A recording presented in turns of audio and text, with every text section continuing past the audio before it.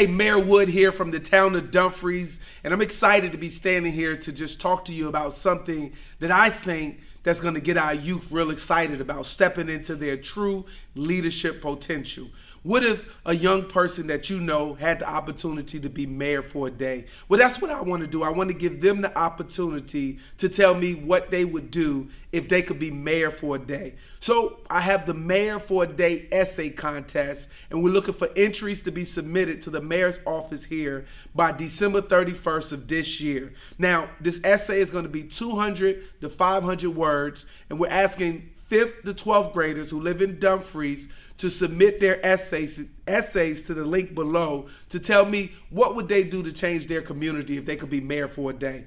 What things will be better? What things would they change? What ideas do they have that it's coming from them to make this community a better place? I believe, like Whitney Houston said, the children are our future. So if we teach them well, we should allow them to lead the way. So I want to give them the opportunity to come in here, to hit the gavel, and to experience the opportunity of a lifetime and be mayor for the day.